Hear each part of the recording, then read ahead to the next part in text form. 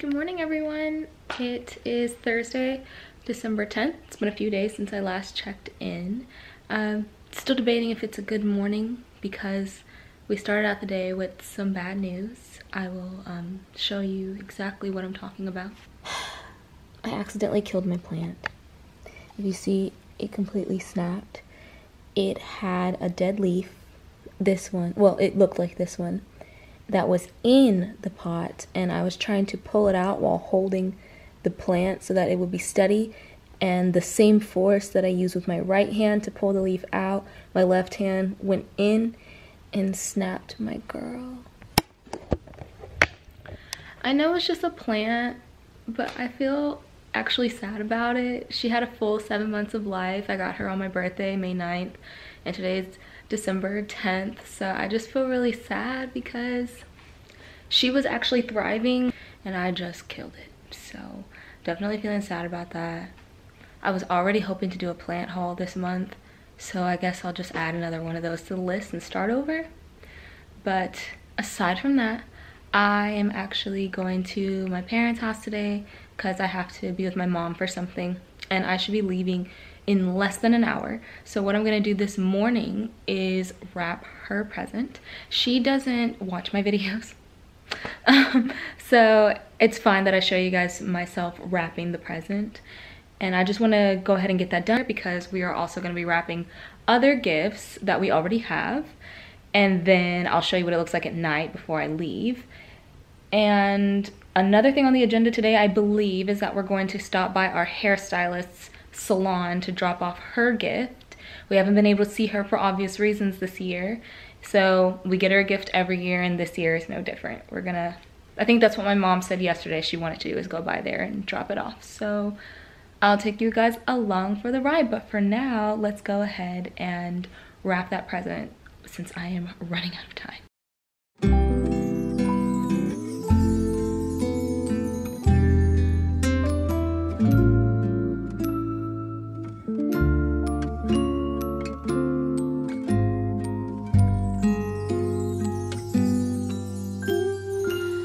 Feeling alone, kinda misty, waiting now for you to come.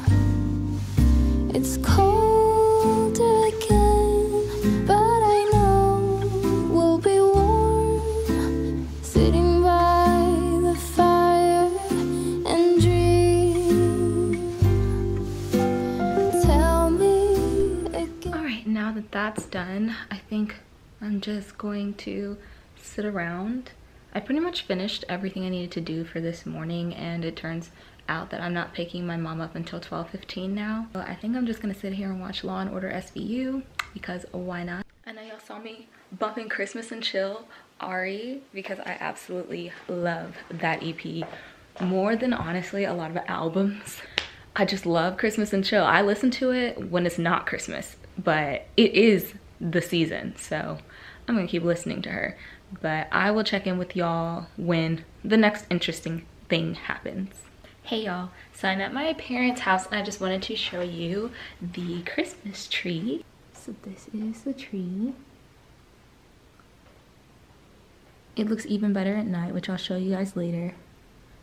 But yes, my mom goes through and puts the lights on manually, which I don't know if I'll ever be able to do that. It looks so nice. Definitely more full than my tree, but now we're getting ready to go and give my hairstylist Kiera her gift. Let me show you the packaging for that because it's really, really cute. So look at this really cute cotton, I think it's cotton, no, it feels more burlap actually, bag. It's so cute. It has the gift in there, and I'm thinking that moving forward, I mean, obviously everyone's trying to be more conscious. I think that I would love to do something like this, something that's reusable more than disposing of the gift wrapping paper. But let's go ahead and go give this to her. Okay, we're heading in now to go give her the gift. Man, I hope I can go in. I hope they're not at capacity.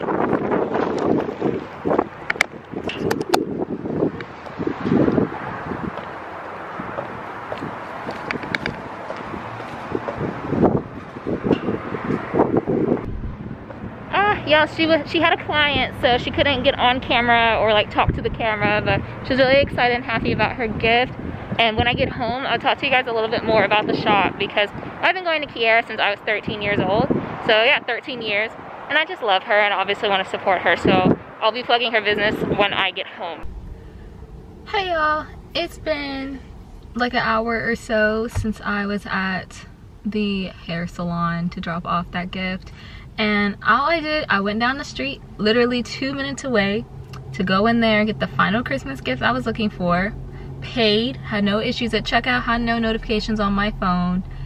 Went home, which is a 5-minute drive from this store. Took my phone out to see 3 alerts from my bank that someone tried to buy like $3,000 worth of stuff from Wayfair. I have not purchased from Wayfair since like 2018. I didn't even know I still had like an account open with them, much less did I know that my debit card was still attached to the profile.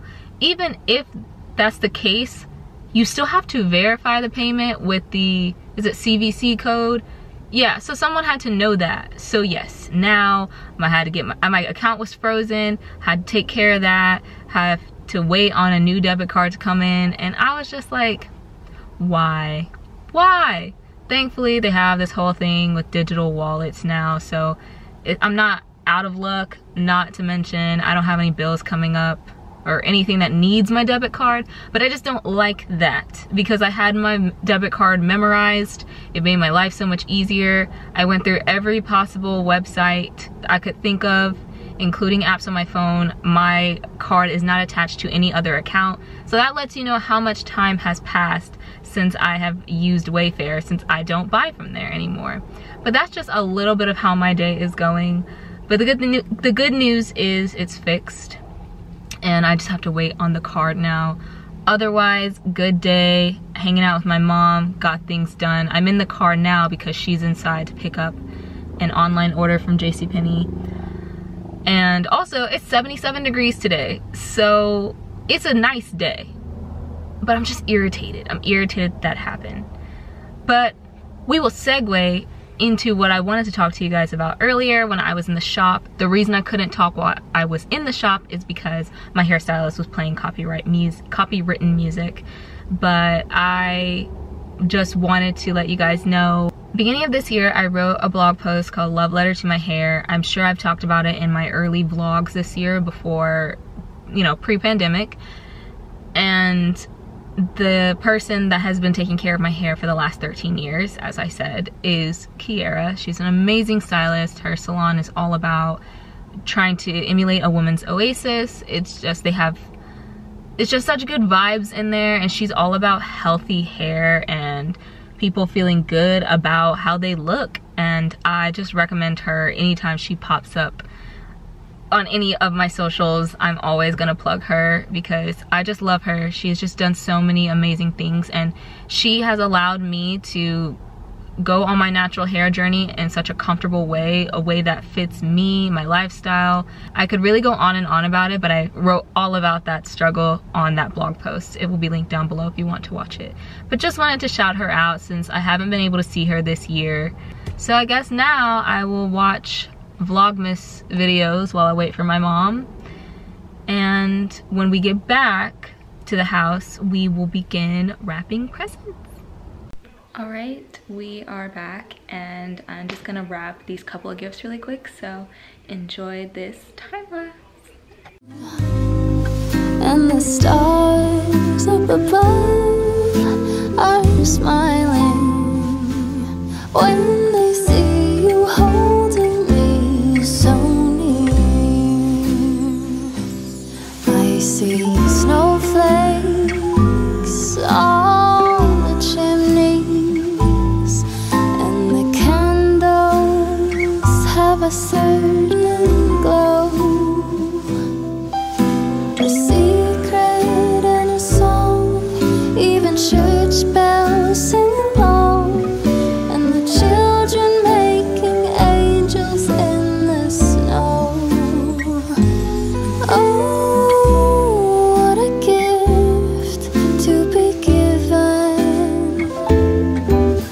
How lucky can this soul heart be? And I fall into peace. Just finished wrapping my brother's gift. My brother, I think, sometimes watches my videos, so I'm not gonna say what was in it, but his is done, which is a relief. I honestly just think I've lost my powers with wrapping gifts. I've never struggled to wrap gifts as much as I have today, and in general. Like, I've only had to wrap 4 gifts, and I think that's all I have to wrap for all of Christmas. And I was cutting pieces too short, I was cutting pieces too long, the tape wouldn't stick, the ribbon wouldn't stay. Like, I couldn't get it right. Don't know what that's about, but it's done, and the paper gets ripped up anyway, so it doesn't matter. That is it for today. I don't have anything going on in the near future. If anything comes up, of course, I will pick you guys up whenever anything interesting happens. But as for today, we are signing out, so good night. And silence on a very special Christmas Eve.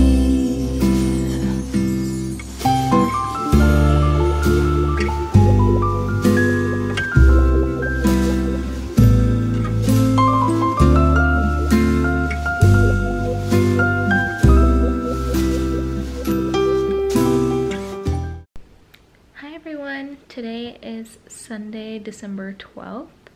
I believe this officially starts the countdown of 12 days to Christmas. It ends, the 12 days of Christmas ends on Christmas Eve, right? I don't know, but I think it does. And I wanted to check in with you today because we are doing a little festive dinner tonight. I originally had the idea to do a Christmas cocktail, and to spice up the garnish, I needed to use rosemary, and I don't use rosemary in my day-to-day. In order for it to not spoil, I thought, what goes with rosemary? Steak. So my boyfriend and I are going to be cooking and making cocktails to share with you on the vlog. I thought it would be something that you guys would enjoy seeing us do, so I will be taking you along with us for that. And that's really all we have left, but I'll check in with you when it's dinner time in a couple of hours. All right, so it's a couple of hours later and we're getting ready to start our steak and potatoes dinner with our festive Christmas cocktail called a Cosmopolitan. When I looked up what a Cosmopolitan is, it just has the same recipe as a Cosmopolitan. I think the only thing that makes it Santa Clausy is that the garnish makes it look a little more festive. We'll get to that. This recipe is going to come from, as I mentioned earlier, Ina Garten, also known as the Barefoot Contessa. And the recipe I'm using is called a Duke's Cosmopolitan. It's one that she said when she was over in London, and this one uses lemons instead of the traditional lime. I will link her recipe down below in the description box as well. And typically, of course, you should make the food and then make the cocktail because you want to have them hand in hand. But this is my first time attempting this cocktail, so I don't know exactly how much time it's going to take me. Therefore, I'm going to do it first. So I'm going to get started with the Cosmopolitan first and take you step by step. So we're going to get started with cutting up the lemons. And the recipe calls for 4 ounces of lemon juice, which is about that much. I'm not crazy. I'm pretty sure that 2 lemons is not going to get it up there. I hope so. But also, does anyone drink a Cosmopolitan to admire the lime or lemon juice? No. So let's get started.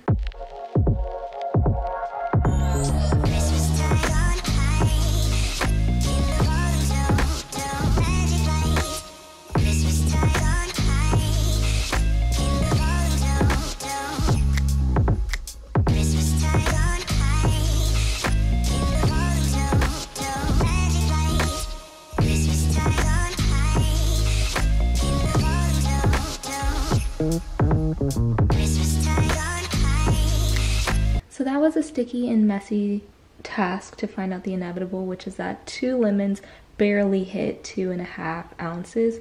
But that kind of lets me know I'll just need to trim down the rest of the recipe. But the next step is going to be pouring out the rest of the liquids. All right, y'all. Excuse the top lighting coming down in my kitchen, but I decided to put on my thinking cap And instead of rushing to put this drink together, I realized I can just store each of the measurements separately in the fridge, because all I have to do is combine them, shake for 30 seconds, and they're ready to serve. See, the power of thought. What I'm gonna do now is measure everything out for the remaining ingredients of a Duke's Cosmopolitan. Another ingredient is much different than a traditional Cosmopolitan. A traditional Cosmopolitan usually uses triple sec and sometimes Cointreau, but in the Duke's Cosmopolitan, we're using orange liqueur, or however you say it. I can't say it correctly because I don't speak French, but y'all know what I'm talking about. And since this is the smallest amount that's going to be measured, half a cup, I'm going to store it in the shaker and leave it out because I don't know for sure if this is supposed to be refrigerated. I've never seen it refrigerated, so I figure that's the safest bet. I have my other measuring cup. Like I said, it's half a cup of orange liqueur. If you don't say it with the extra EU, it just sounds like liquor, which is what it is, but let's just measure out half a cup. I should probably disclose this because I didn't before. This is a batch of Cosmopolitans. This is not a single serving. So no, you will not be drinking half a cup of this on your own, I hope. Unless you roll like that. So I'm gonna store it here in the shaker.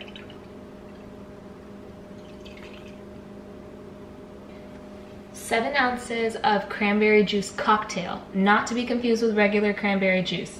Ina emphasized that it needed to be cranberry juice cocktail.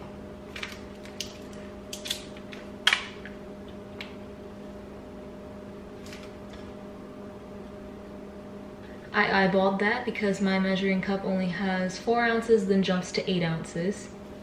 I'm gonna store that in our festive Santa hat because Santa Claus, Cosmopolitans.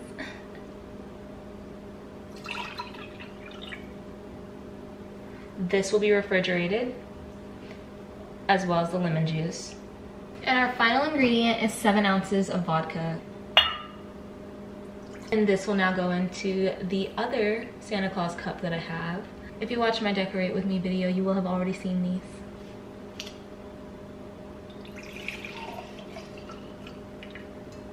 So that's all the ingredients. 7 ounces of vodka, 7 ounces of cranberry juice cocktail.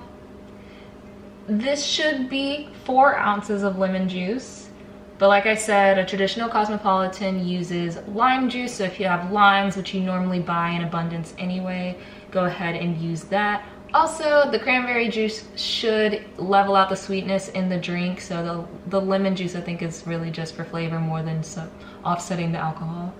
And the orange liqueur, which I'm going to switch into another glass, is over here. These 3 will be refrigerated, and I've decided that the best time to do this, to put this cocktail together, is when the steak is resting. So then I can pour it into the glass, and I'll show you that after we finish cooking. All right, the cocktails are lying in wait, and someone else has joined the party.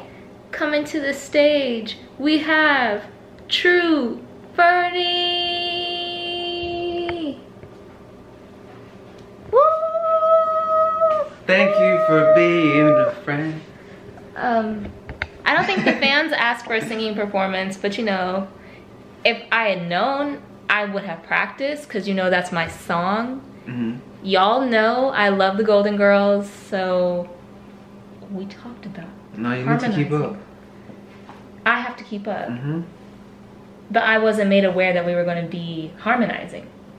Show business. You're right. You gotta stay ready, so you don't have to get ready. But yes, you guys haven't seen him in a couple of videos, but he's gonna be our steak man today. But yes, let's get started, I guess. You'll be handling steaks. I already cut up my potatoes, and I realized I lied to you guys. I said we'd be doing roasted potatoes, but that's not entirely true. It's air fried potatoes, which apparently there's a difference, even though they taste the same to me. I think we should go ahead and start the food because we're both starving. Yes. So, woo! Enjoy all these clips of us cooking. Okay, bye.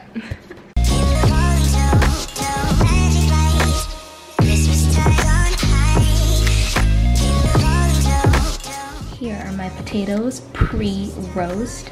I just use salt, pepper, garlic powder, and Italian seasoning, and then I drizzle a little bit of olive oil because if you put too much, it sticks to the bottom of the air fryer. Learned my lesson. So let's pop them into the air fryer at 400 degrees for 15 minutes.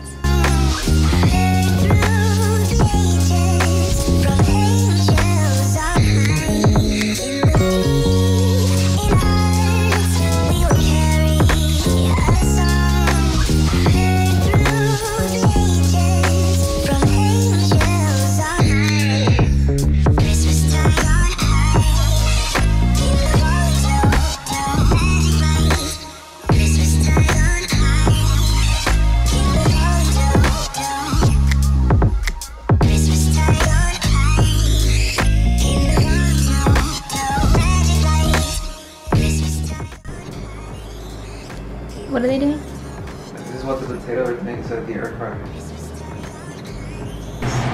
As Gordon Ramsay says, always drop them away from you. Is there enough room for both? Hot potato. Okay, Grandma. There you go. Reaching straight into the pan with your bare hands. So what recipe are you following?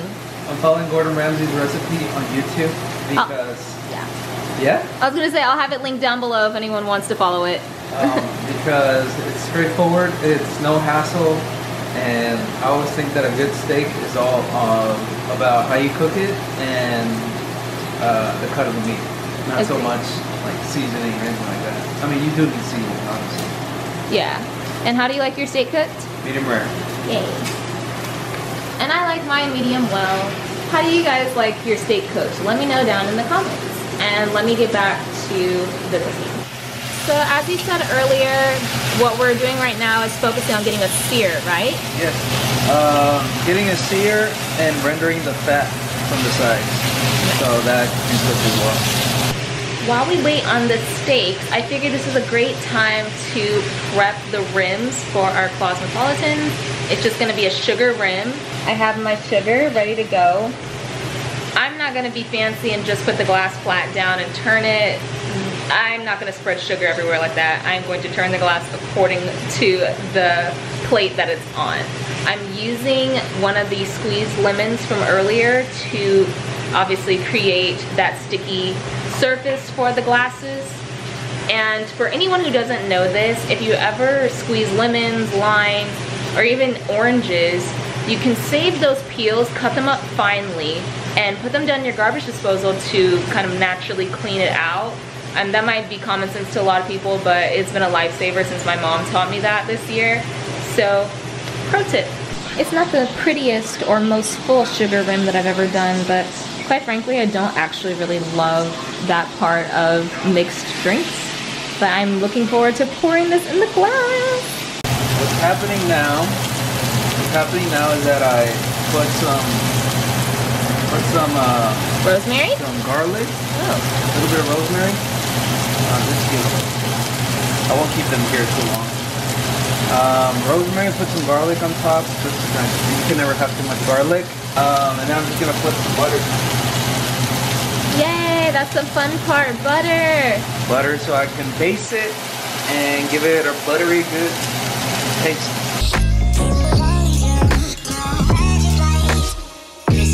Steaks are looking delicious and resting, which means that it's time to make the cocktail in its entirety. Here we go. Now's the fun part. We shake for 30 seconds, but that will obviously be a time lapse, so enjoy that in 3, 2, 1.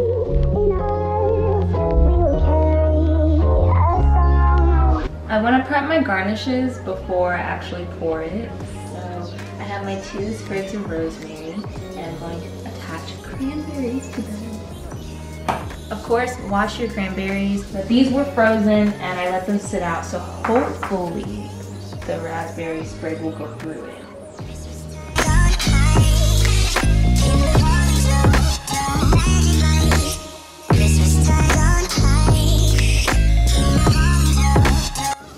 And why not roll it in the sugar? This is a Cosmopolitan after all.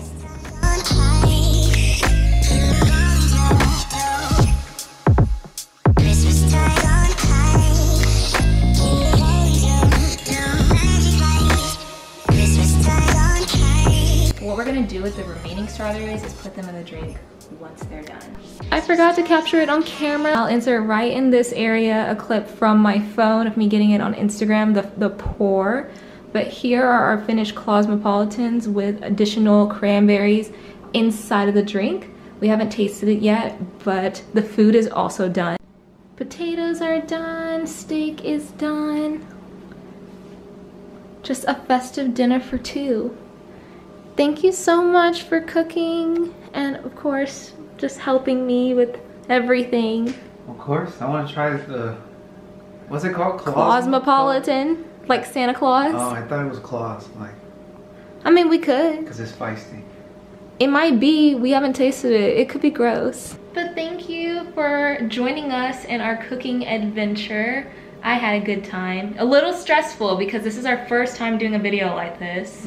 So balancing, you know, cooking, recording, all that. But food's gonna get cold, so we're gonna go ahead and eat, and I'll check in with you before I say goodnight. All right, just wanted to formally sign out for the night.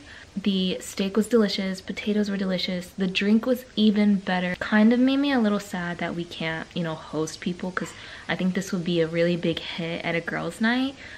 But I'm just gonna have another one and call it a night. But I'll check y'all tomorrow. Good night.